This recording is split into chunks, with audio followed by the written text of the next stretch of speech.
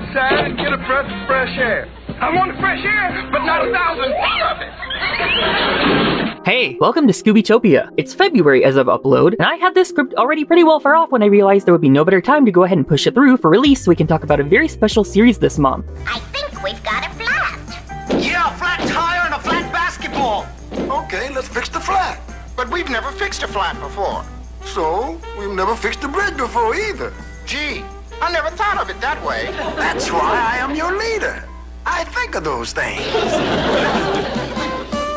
Over the years, Scooby-Doo has met a lot of iconic people and characters, especially on the series The New Scooby-Doo Movies. Cass Elliot was my favorite personally, which I've already discussed before, as well as a certain dynamic duo we'll be taking a look at real soon. But some of my top favorite episodes of the series were the Harlem Globetrotters episodes. Like many, I had the separate release Scooby-Doo meets the Harlem Globetrotters released on DVD and VHS in 2003 that contained 2 of the 3 crossover episodes and eventually the best of DVD for the series. I don't know what it is exactly, but there's something so lovely about these 3 episodes in particular, and I can never seem to get enough of them with zero sense of irony toward them. What is ironic is that I don't know a thing about sports, or who the Globetrotters actually are, or anything relevant here outside of Scooby. Watching sports anime is about as far as I go. With that said, let's sit back and look at the history and fun of when Scooby-Doo met the Harlem Globetrotters.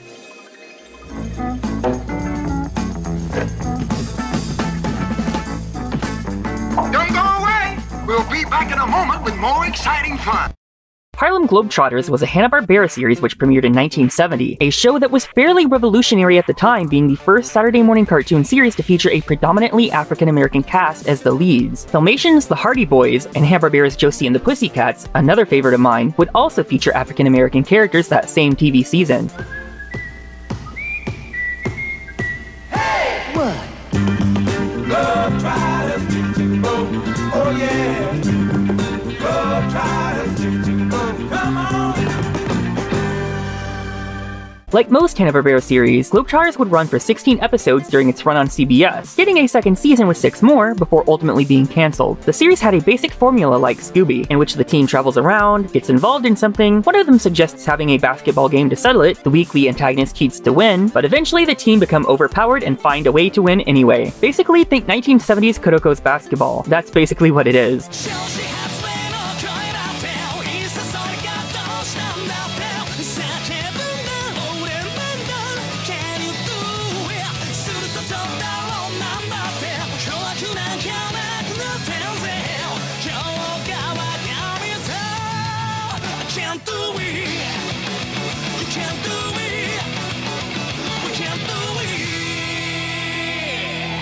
The team was made up of 6 real-life team members, although the real players wouldn't voice themselves here, which makes sense considering they weren't actors or adjacent like you'd want for a full cartoon. And at least, most of the actors were actually black. You've got legendary Scatman Crothers voicing Metal Art, for example, alongside Curly, Bobby Joe, Geese, Skip, and Pablo. Also joining the team was Granny, their coach, and Dribbles, the mascot dog, because after Scooby there had to be a dog. Scatman would actually come back to Hanna-Barbera to voice their #1 super guy, Hong Kong Phooey, 4 years later. I love that dog myself, so if any fans are out there, please let me know. Unfortunately, unlike most Hanna-Barbera series, Globetrotters hasn't aired again since reruns on TV Land in 1999 ended, and has never been released on home video or streaming, so it's not available to watch anymore despite the significance. This comes down to it uniquely being owned by CBS and not Warner Brothers, who almost certainly would have put it out. Hanna-Barbera wouldn't be done with the Globetrotters yet though, as in 1979, they made the series The Super Globetrotters. This time entirely produced by Hanna-Barbera, it would run on NBC for 13 episodes, and the team would actually now be undercover superheroes. Metal Art, Gip, Pablo, and Bobby Joe wouldn't return to the series following the ending of their careers in real life around the time, making Curly and Geese the only returning members, now joined by Twiggy Sanders, Nate Branch, and Sweet Lou Dunbar. Gaining their power from the Globetron, which also would weaken them upon secondary exposure, they each had a different superpower and could fly, receiving missions from a basketball-shaped satellite called the Crime Globe, voiced by Frank Welker. The formula basically remained the same, but with superpowers. So yet again, think Kuroko's basketball. The good news for this series is that, being owned by Warner Brothers, it was released on DVD by Warner Archive in 2014, yet again showing Warner certainly would have released the original. Not re-released unfortunately is the 1980 TV special sequel after that, The Harlem Globetrotters Meet Snow White. That's basically what it sounds like. The Globetrotters somehow find their way into a mix-up with fairy tale characters. Obviously, I took a look at the original series in particular in preparation for this video, and I found it to be really charming and enjoyable, just like their appearance on Scooby, which makes me all the more sad it's not legally possible to watch right now. It's pretty hard to even find good quality non-legal rips. I'd love for it to finally see at least a streaming release on Paramount Plus someday, day if nothing else. But it's what came between those two series that we're really here to talk about on the channel, right? For their appearance on the new Scooby-Doo movies, airing in 1972, a year after the final episode of their own show, the exact same designs and voice cast would be utilized, with the only change-up being that Granny and Dribbles were dropped, although Dribbles did appear in the theme song with them for some reason. I assume they were dropped to streamline the cast, since the Globetrotters and Mystery Inc. make for a pretty cramped cast, and I imagine Dribbles being in the opening came down to reusing old animation from their show if I had to wager a guess. Having looked at the history that got us here, let's look at the 3 classic crossovers before the time on the clock runs out. Hey, gang! Stick around! We'll be right back with more laughs. Today, Scooby-Doo meets the Globetrotters. First up, the ghostly creep from the deep. This first episode picks up with Velma having delightful snark. Well, guys, after checking our compass and the map, I've come to the conclusion What's that, Velma? we're hopelessly lost. At one point, the fake laugh track ends up being so loud that you can't hear what Fred says, We're just seeing things. Take another look out the back. which in itself I think is incredibly funny, more so than the joke it was laughing at. Anyway, Daphne's woman's intuition confirms something is after them, and it turns out it's the Globetrotters on their bus. We find they too are lost and are following the gang to get out. Fred speeds up to lose them and crashes into the water. Clear up to our axles in mud. I thought he was going to say something else. Suddenly, Shaggy spots another ghost pirate ship, which we've had enough of on this channel lately, and before they can process it, what was chasing them catches up, unfortunately right into the mud as well. Everyone introduces themselves, but have to get out of there because of some nasty gators. There, they run into an old inn, which the boys refuse to check out, so Daphne tells them to yell if they see any ghosts, and out pops the ship again right on time. Shaggy tries to stop everyone, and Metal Arc tries explaining why it's safe since ghosts don't exist, and they decide to head up. And hurry before the fog takes all the curl out of my hair. Me too.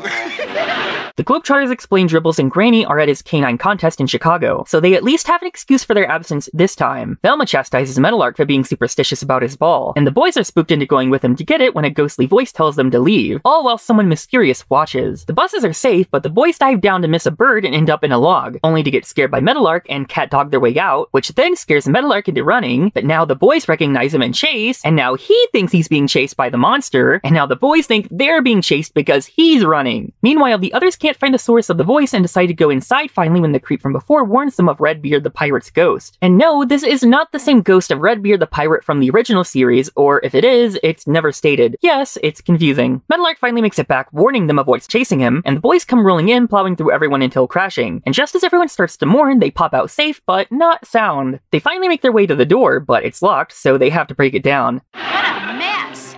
Maybe we should have tried the back door. Maybe it doesn't have a back door.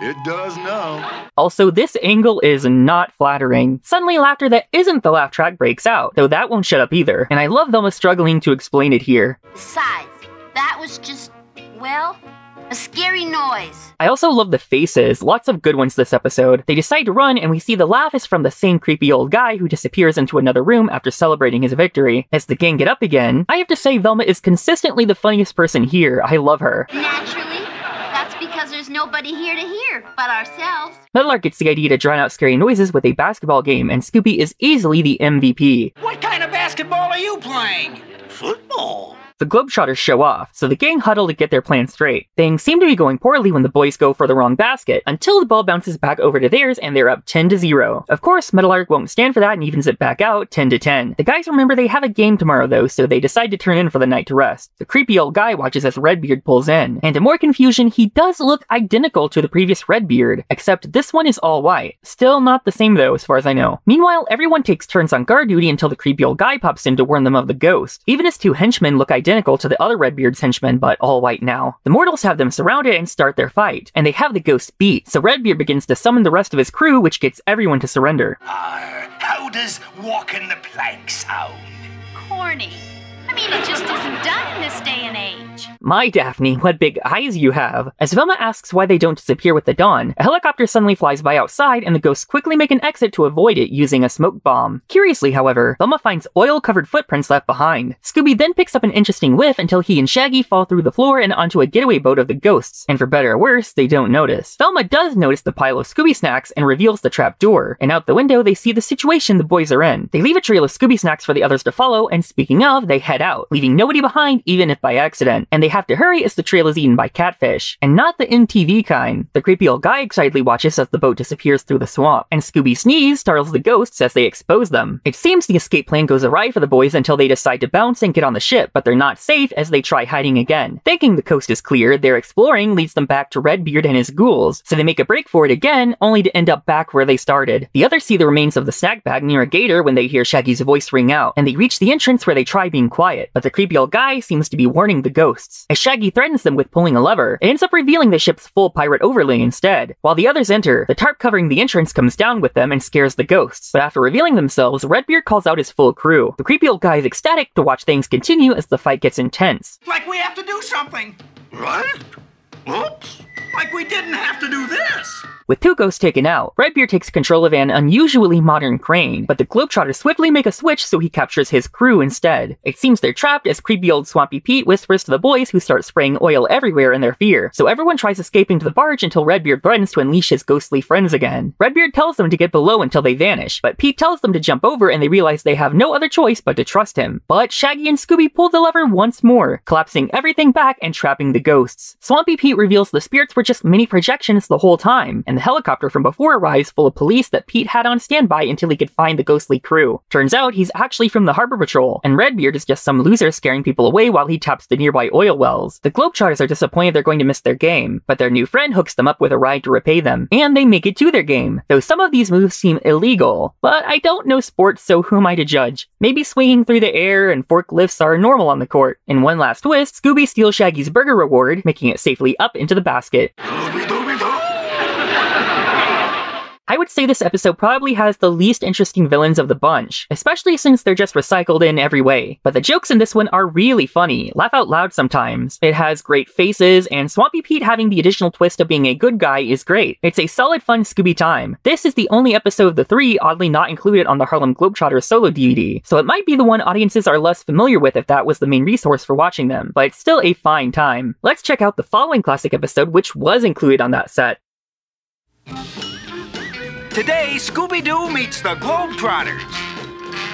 This time, it's the Lochness Mess. Now, we're going back to our roots to meet another Loch Ness monster. Some people have asked why I didn't mention this episode in my Loch Ness Monster movie video, and truth is, in addition to the episode not taking place in Scotland, I was always planning to do this video in some form and wanted to save it, so let's finally talk about it, and be sure to watch that video if you haven't. This week, the gang is on the road from Boston, having seen artifacts from the likes of Paul Revere. You know, the usual Americana-obsessed nature the gang has in this time period. They're on their way to visit Shaggy's Uncle Nat, voiced by Lenny Weinrib, who was also the original voice of Scrappy as we've discussed on the channel before. Shaggy gets a whiff, and we see it's the Globetrotters stopped to make some lunch. The gang pull over to talk since they're all best buddies now after last time, even being asked to join the lunch. While Shaggy tries to tell them about where they're headed, we get this cheeky moment from Scooby which I love.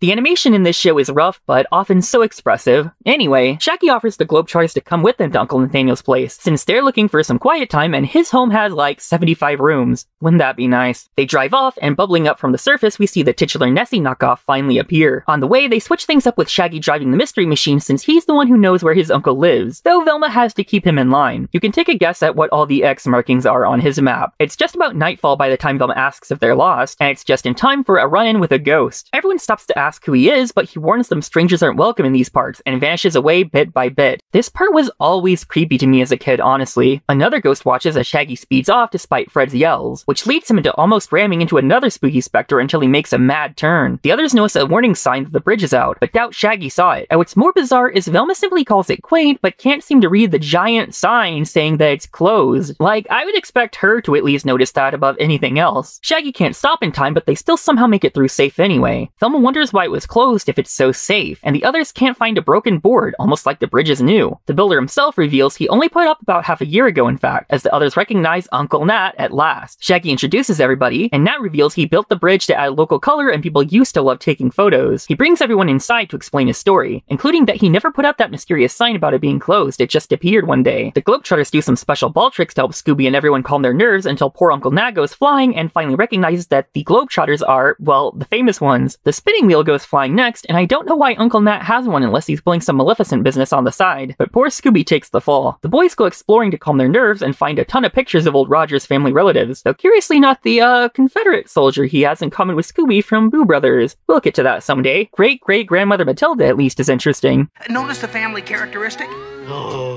Yeah? Yeah? It's the nose. Noses run in our family. Noses? Run? She didn't like that one, I see. They find a family album next, as this just becomes a Shaggy family tree video. And of course, baby Norville had his face scruff even at 3. At least baby Scooby is perfect. Scooby gets scared by a dummy and immediately is ready for the new season of RuPaul's Drag Race, until another portrait moves. Shaggy tries to disprove it, but then the ears wiggle, so they decide to turn in. Of course, they can't sleep, so they grab a snack, only for Uncle Nat to reveal their soup is soap. Later that night, the ghost of a Paul Revere wannabe warns the British are coming, waking everyone up, and Fred and Velma are sure it's a joke by Uncle Nat. Unfortunately, they follow chattering sounds directly to him, his nephew, and his dog. Turns out that ghost has been doing this every night for weeks now. Fred, Shaggy, and Scooby draw straws for the first guard duty position, leaving Scooby alone, though Shaggy leaves him with a string to let him know of danger. I'm sure that won't go poorly. He does his best until tiring out and napping until a scary hand wakes him up, so he pulls Shaggy right out of bed to tell him, but it's just a tree shadow. Shaggy sends Scooby to get a snack while he keeps watch, but one of the spooks sneaks in to scare them and wakes the gang up. They try to hide and won't even let poor Shaggy go back for his sandwiches, but it does no good when they have to get out again. Getting separated and lost, Meadowlark gets them into a secret passage that leads them right back to the ghost. Eventually, the boys find a laundry chute that just leads to Meadowlark and Curly scaring the chickens before making their way to the kitchen where Nat has made breakfast for everyone, and tells them about all the fun to be had in the area. Before they go, Nat warns them of the Lochness Monster-type sea serpent to look out for on top of the ghosts. You know something? I don't think I want to see a sea serpent. Relax, Curly. If you see a sea serpent, I'll see that you don't see what you thought you saw. See? Yeah, I think I see. They finally make it to their destination, a bit more rundown than expected, and the gentlemen outside are totally not shady and obviously the ghosts, so it's mighty suspicious they turn them down to rent boats despite the sign. Don't believe nothing you hear, and only half of what you read. Hey, that's good.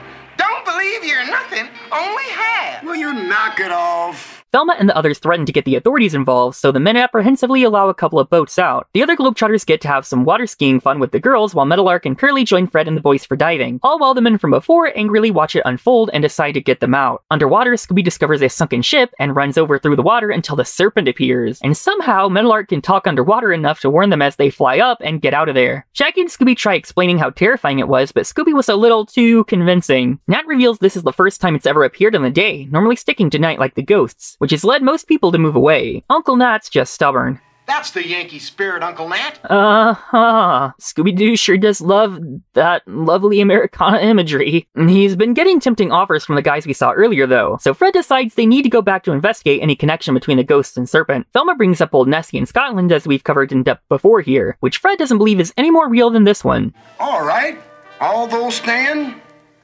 don't raise your hand.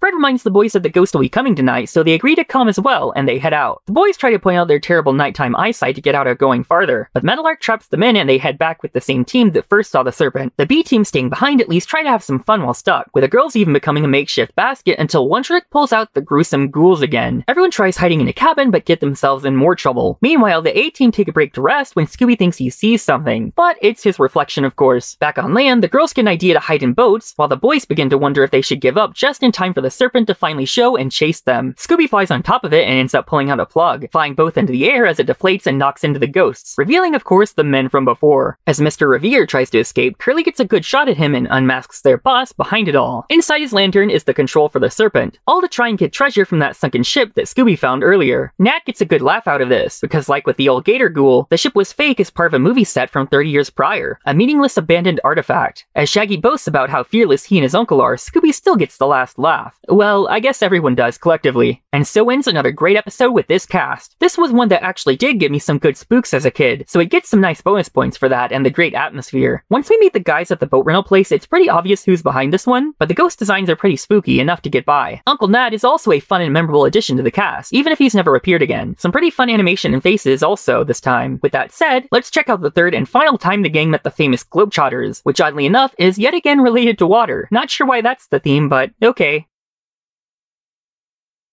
Today we meet the fabulous Globetrotters. For round 3, we're on the mystery of Haunted Island. This time, the gang are on their way to Picnic Island, and speaking of picnic, they realize Scooby is missing and somehow fit himself right in the basket of their food. And just as they're out of food, they're also out of gas. Luckily, there's an old shack they hope will have help, though it seems empty. I heard something. Something. Hey, that's a good tongue twister. Something, something, something, something, something, something. Bet you can't say it 5 times fast. Thelma, the MVP of comedy yet again. People don't give her the credit. It seems the thumping is coming from below, and it turns out it's the Globetrotters practicing for their game tomorrow. The gang are spooked when they break through, and then the Globetrotters are suspicious that someone's here and it might be their rival team. Then neither side can open the door because they're both pulling, so both sides team up until they fly into a pile. Not to be gross, but which naughty artist decided to show Daphne's panties here? I'm so serious. Both sides reconnect and explain themselves, and the gang decide to invite the Globetrotters to come with them for the day to relax. Unfortunately, someone has other plans. The guys fill up the gang's tank and basket, which to Scooby's anger now will have a padlock, and they hit the road. As Velma hopes they aren't too late, the ferry to Picnic Island packs up and heads out, and mysterious hands swipe away the sign and place it in front of a death trap. Thumb Queen. Looks like an old tanker to me. It's just a rusty old tub. Maybe it's named for a rusty old queen. Everyone boards, including the Globetrotters with their bags of balls, and they soon realize the whole ship is empty and seems to be named the Haunted Island Queen. The boys try to negate women and children first, but go nowhere, and the haunted ship seems to trap them aboard as they set sail. As the boys prepare to jump, Meadowlark warns them of all the dangers, but it's too late for poor Scooby, though thankfully he can climb air. Meadowlark declares himself captain and promises to get them back safely and has everyone go investigate. Kip follows his orders to toss the anchor a little too well, and Bobby Joe definitely turns the wheel around. The gang below find the ship is fully in motion, and there even seem to be ghost hands steering it. It's time for all hands on deck. Except you two. Meanwhile, the boys raid the kitchen and run into more shenanigans from whoever's controlling this. After going over what they know, Meadowlark reveals a map showing they're headed to Haunted Island. But how can you be sure we're headed there? Call it Dead Reckoning. Dead reckoning? Bobby Joe, what's our position? Our position? I'm hanging up here by one arm, and you and Curly are on the bridge. Geese has his head stuck in a porthole.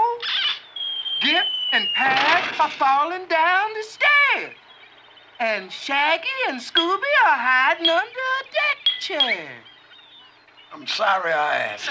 And that's why these episodes are elite. Over at Haunted Island, we find 2 other ghost hands celebrating their victory as the ship pulls in and they prepare to crash, with the boys jumping with a hope and a prayer. Thelma, meanwhile, really finessed herself a quick ride. Good for her. Trying to find somewhere to stay, they spot another abandoned building and hope for the best. Say cheese, Scooby.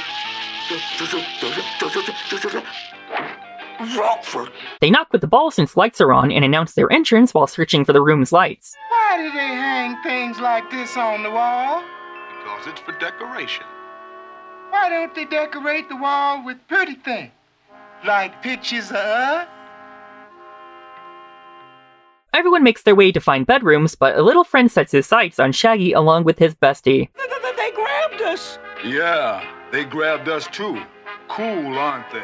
They all split into their rooms with the Globetrotters and their own big one together while the house comes to life in the dark. The boys say their nightly prayers, but a spook still bothers them anyway while we get one of the best scenes. First, as the Globetrotters pile into one bed, they each try saying goodnight to all the others one by one in reference to the Waltons, then start scratching each other's feet until realizing one's got very cold feet and long toenails, until eventually putting 2 and 2 together and jumping out. Poor Curly gets tricked per usual into checking the bed, and the night armor jumps out and attacks. They dive in and attack back, but find Curly in the armor now and nobody else, and the bed collapses into a trap door, though thankfully they sleep with, well, their balls. All the bumps in the night, meanwhile, keep the boys wide awake when they start seeing real spooks around every corner, until they finally make a wrong move and fall through another trap door to the outside. The remainder of the gang come to see what the noise was and find the empty rooms, while the Globetrotters explore the library they're trapped in. Books covered in a weird glow fly at them, so they start looking for one with a way out. The boys outside can't seem to be heard from there, so Scooby lifts Shaggy to a balcony, but becomes dangerous when he can't stop shaking from seeing a ghost. Look down here at the corner of the screen and you can see some animation notes we aren't supposed to see get left in. Shaggy starts to lift again, only to realize it's not his ride and falls down a tree where he meets his spooked friend. Thelma finds luminous footprints, while the Globetrotters have torn off every book while still finding no trapdoor trigger, but they do find luminous handprints. After correcting the stop clock they lead to, it opens a trapdoor with a way out finally, and they start crawling while the boys outside try to leap only for a tree to ruin their plans. They tumble right into the Globetrotters on their way out as the gang follow the footprints to the same place, leading Meadowlark and Fred to check in the bush, crash, bump heads, and finally reconvene. They hear more noises and realize the hands and feet responsible are passing by to enter an old shack as they materialize into full people and enter. Trying to get in quietly, Scooby ends up clogging the chimney and smoking the ghosts out. Of course, the rival team's people are behind this, trying to make sure they'll be too tired for the game tomorrow. Inside, they find luminous paint, wires, and all the other trickery. And as dawn approaches, they find the plan worked. The following night, the Globetrotters are passed out on the bench and don't even wake up on the court. They of course end up sleeping through the entire first half, but Shaggy has a plan. He starts covering them with ice, and suddenly they're wide awake. They just have to keep dropping ice down each other's pants for the rest of the night to keep it up.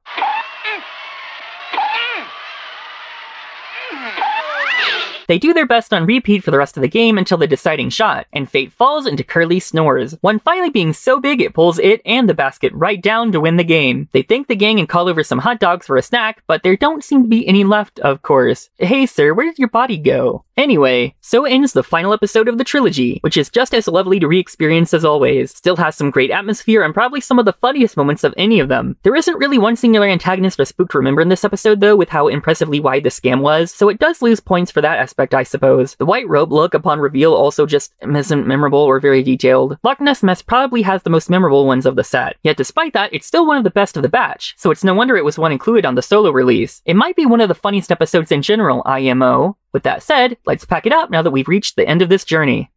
Don't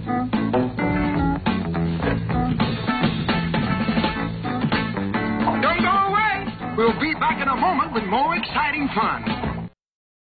Having revisited these classic episodes for this today, I still can safely say that these are 3 of my favorite Scooby-Doo episodes easily. They're really funny, have great atmosphere, and the Globetrotters are just fun characters to spend time with. It makes it all the more sad that their main series has become a bit lost to time outside illegal uploads of TV Land rips, because from what I've seen of it, I believe I would have a great time even with the little I know of basketball. I never got the chance to grow up with it because those reruns stopped by the time I was like 3. Viacom, Paramount Plus, etc. I know you have your team clearly watching this video because they have nothing better to do. So let's get the 1970s series Harlem Globetrotters on DVD or streaming yesterday. If there's legal things to work out, send me some lawyers and I'll do the work. Whatever we have to do. I hope this white juice flag works. It always works in the movies. You're a real comfort. Now put this on, Curly. You'll be the nurse. But why'd I have to be the nurse? Now wouldn't I look silly as the nurse? Yeah, you're right. But I still don't want to be the nurse. But just think, Curly, you'll be the star of this great escape. I will? Here, take a look at yourself in this mirror. Is that not the picture of a star? Hey, I look just like that nurse on TV. I'll do it, Peppermint. I'll do it. I knew you would, Curly, baby. How do you guys feel? Did you have the opportunity to grow up with that series? Or did you get to grow up with these classic Scooby crossover episodes with it? How do you feel about how they hold up? I know I really love getting to stop and enjoy some old favorites for a minute here instead of the modern eras only again. Next time, at least I assume, we'll be taking a look at some more new Scooby-Doo movies episodes, but with a twist as we dive into the worlds of comics, television, and film as well for this coming subject. I started writing that episode last year like this one, so it's already well structured, but it's going to be one of the deepest dives yet like Dynamite, so it might be a while before it's here. I did do a video in January that I liked a lot, but it was so controversial that I couldn't make it a wide release and had to have it only go to people with notifications turned on. And even with that, analytics say at least 6 people were so upset that they unsubscribed over it, so it will forever have to remain a secret special bonus for those who know where to find it. If you don't want to miss the next special deep dive, which will be a wide release, make sure you're subscribed. Like this video if you want to bless me, follow me on social medias where I'm more active if you want, etc. I guess I'll see you all when the next one is done, whenever that is. Bye! Oh yeah.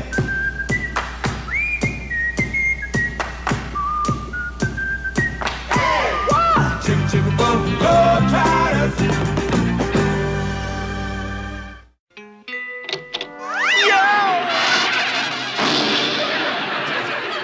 Hey, flag? A flag? Oh yeah, of course it's only a flag.